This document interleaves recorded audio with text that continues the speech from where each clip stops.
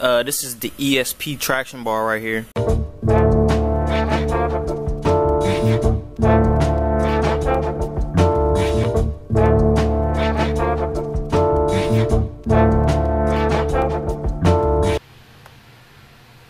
What's up, y'all? Trey be dipping in the building.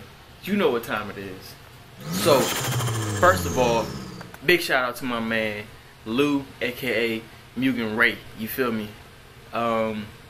He held me down.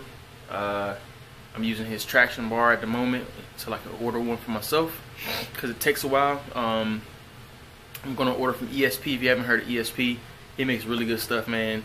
But I think he cut down on production, so he makes it to order. So you have to order it. It takes like 4 to 6 weeks. So he's gonna let me borrow his traction bar. So I'm gonna throw it on and see what happens.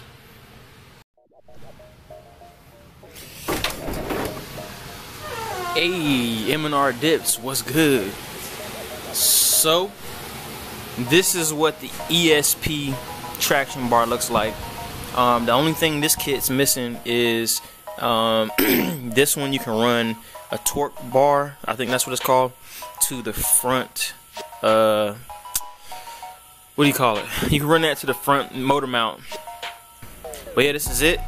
So I'm gonna get the Prelude jacked up, get the cross member off, and get this bad boy on. Oh man, see, here at M&R Dips, we embrace the fact that it's 2019. You feel me? We don't do light switches no more.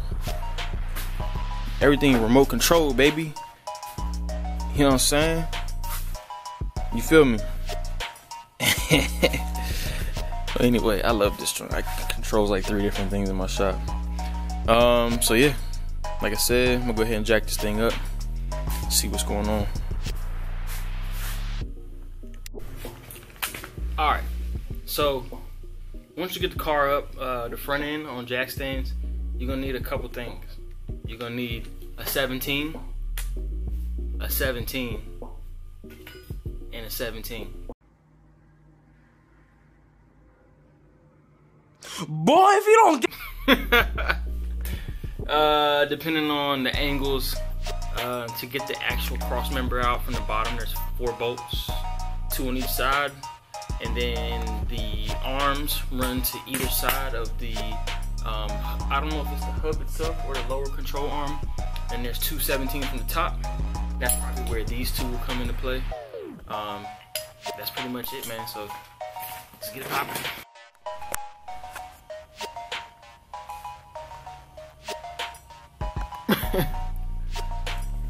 Come with me into the darkness. Come hither. Oh snap! All right, I think I'm gonna go ahead and get. I don't know. It's probably gonna be pointless to record most of this, but I think I'm gonna go for the 2 bolts attached to the lower control arm first, and once I get those loose, then I think I'm gonna go for the actual cross member itself. Oh, so it also looks like this this little piece here too. I'm not sure exactly what it's called. Like this, like where the toe hitch is in the front. That piece has to come off too, and those looks like are 14s. So, shit, my back hurt already.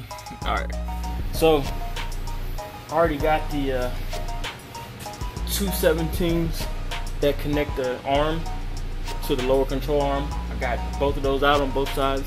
There was no good angle to give you guys for me taking that one off. So, the 2 next ones I'm gonna do are the 2 17 on the actual cross member that hold it to the frame.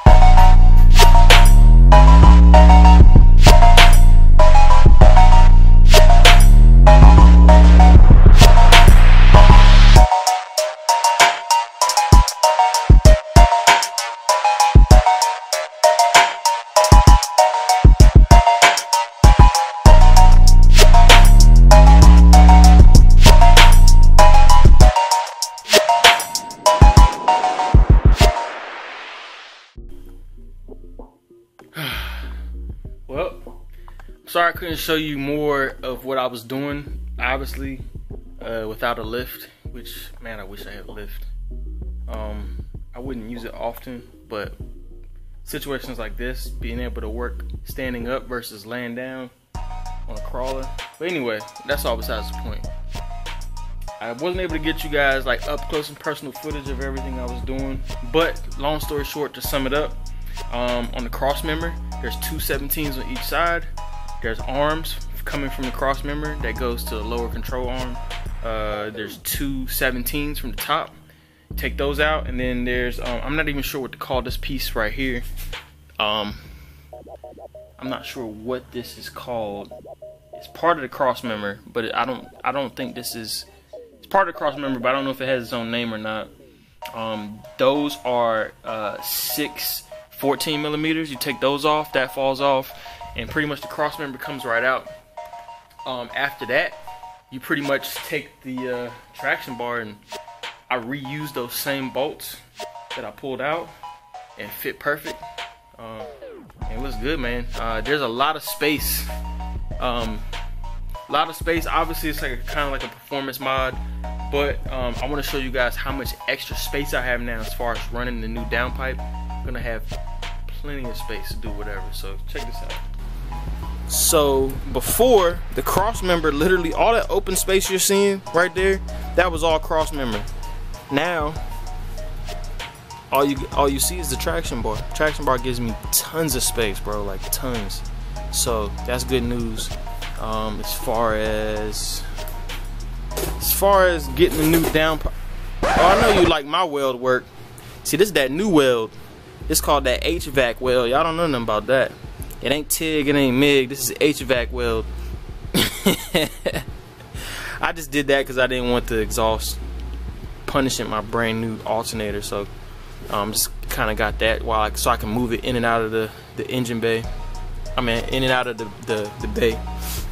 But you can't tell because it's sitting right here. But I mean, I got space for days, bro. Space for days. I wish I would have got this traction bar way sooner. It's gonna make it a lot easier for when Mike does this thing. So this is the new turbo, the 6266 precision. You know what I'm saying? So I checked the oil feed. I did run a oil pressure gauge too. Obviously, one of the first things you think about when the turbo goes bad is, did it have oil pressure?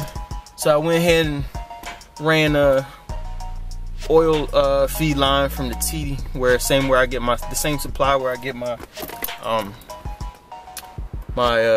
oil for the turbo. It was a 4-prong, so I had one blocked off. I just unblocked it, ran the line for this oil pressure gauge, and then I will start it up and see what kind of oil pressure I got.